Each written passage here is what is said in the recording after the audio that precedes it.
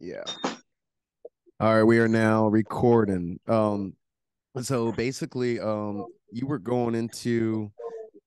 I'm going to start sending the invitation here in about 5 minutes, but you were going into the Inquisition itself. So Right. tell us a little bit more about that, for anybody that really doesn't know anything about the Inquisition.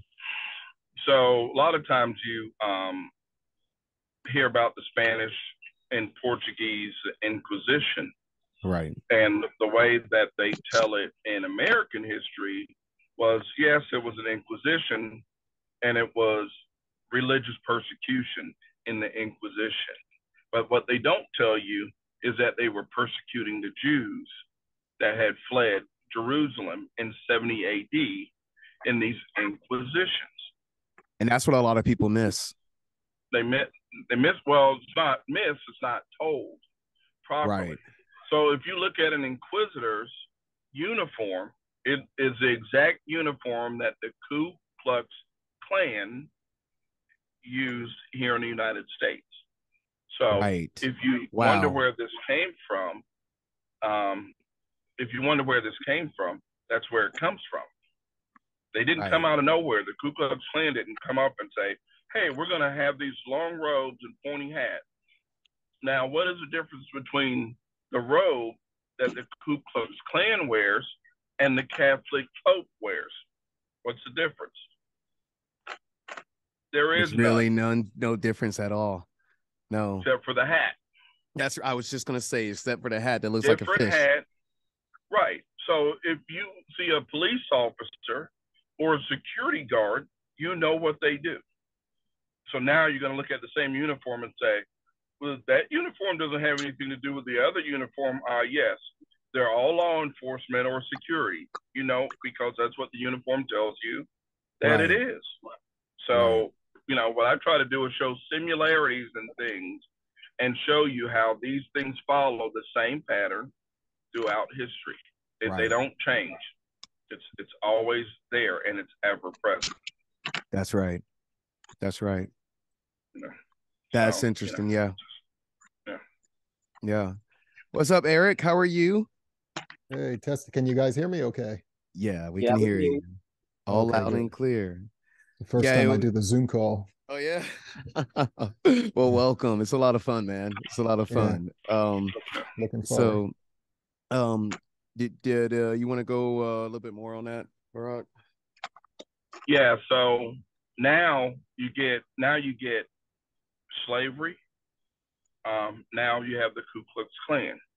Now you get to the part where black people possibly could get their 40 acres and a mule. Mm, Okay.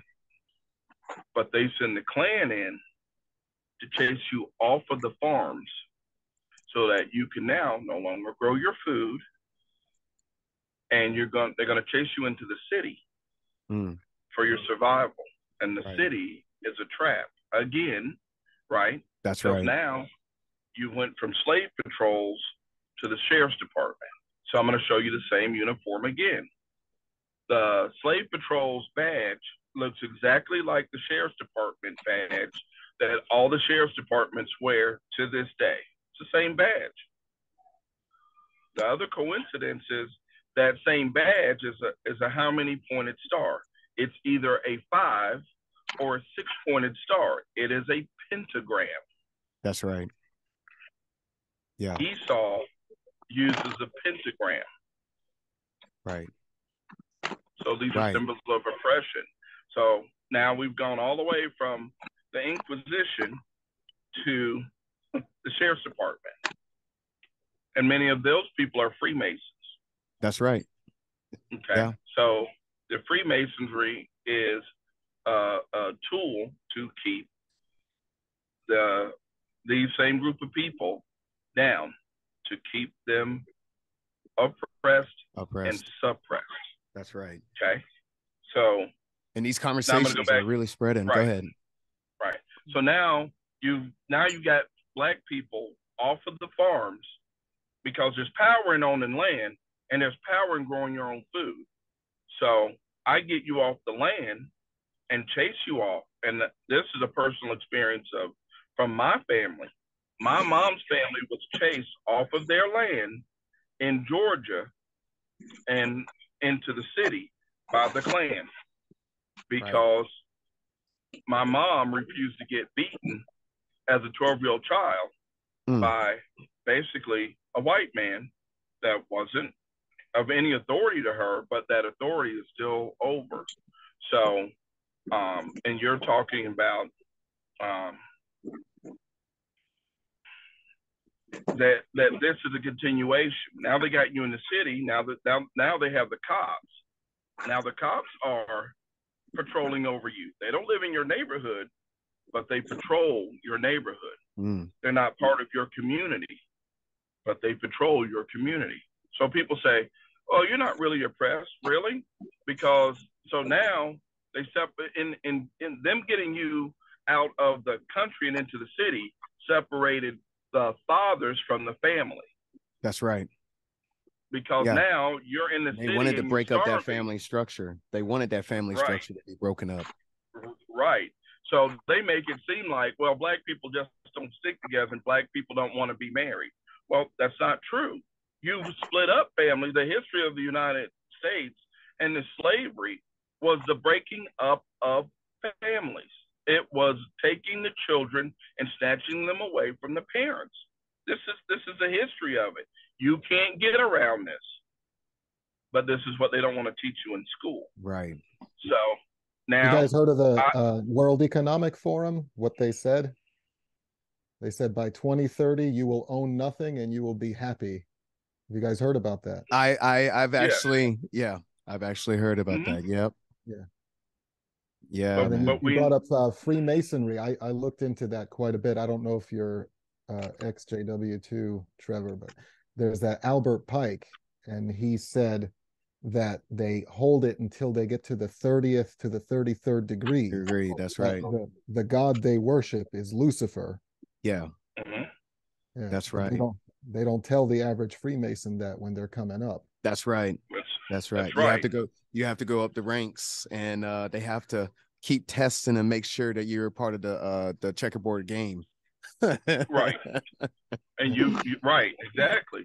and so this is the same entity that has a constant oppression over really the world, but especially people of color. This is why the judges, this is why you never get justice. Like, we never get justice. People, like, I find it funny, like, people saying, "Oh, well, look, they're doing something Donald Trump." And I was like, yeah, but how's that changing your life? Mm-hmm. What is it doing for you? Nothing. Me, it's entertainment, because I know what's behind it. Yeah. It's really just a distraction. That's right. Know? Oh, he's indicted. And I'm like, so you're freer because he's indicted? No. Does your bank account change? No. Are you any freer or any richer? No. So why are you letting it affect you? Right. It doesn't make any sense. Right. But people cheer on a lot of things that have nothing to do with them. Right. You guys know who they George don't know Soros why. is. Go ahead. You know who George Soros is. George Soros, yes. Mm-hmm. Yes. So he's the one behind, and I took a snapshot on Wikipedia because people just didn't believe me, that he was the one that funded the Black Lives Matter movement. And when you look at the statement about what they're actually up to, I'm not talking about the regular people on the street. I'm following you. I'm following you.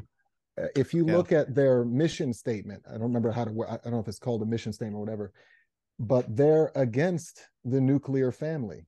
They're against the idea of a male father, of a mother being over the kids. So right. You are so right. And look who funded it. Yes. Right. Yes. So if you look at the leaders of the Black Lives Matter movement, they were all lesbian women. Uh-huh. Yes. Right? There was no black male that was put in the front of that. That's right. So when people said, look at me, and they said, you don't believe in Black Lives Matter? And it's like, no. I said, because it's a facade. It was brought on, and I think that the whole thing is a facade. I mean, from the George Floyd stuff, I think it's a facade. It happened in the middle of COVID, and nobody had a mask on. Mm-hmm. Come on. Doesn't make any sense. It's a film. It's a production. Yeah. And these productions always happen. There's always a false flag. There's always something put up. And you always have to wait for the fallout to see what really has happened. Okay. Yeah. And so you're 100% correct in the Black Lives Matter movement. How are you not going to have black males leading the Black Lives Matter movement when we're the most suppressed and oppressed people in the United States, hands down? Because black men don't get help with welfare At all. Black women do. Yeah. But black men don't.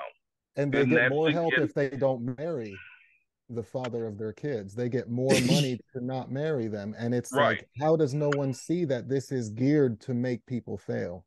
Right. Yeah. And so it's called being married to the system. It's a marriage of the system. And so it empowers black women to not want to be with a black man.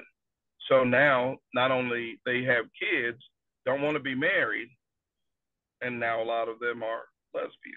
Mm-hmm. So, but this is true. What was that, Trev? Sorry, I kind of interrupted you, Brock. No, you're good. To add on to the whole Black Lives Matter type, the push, right?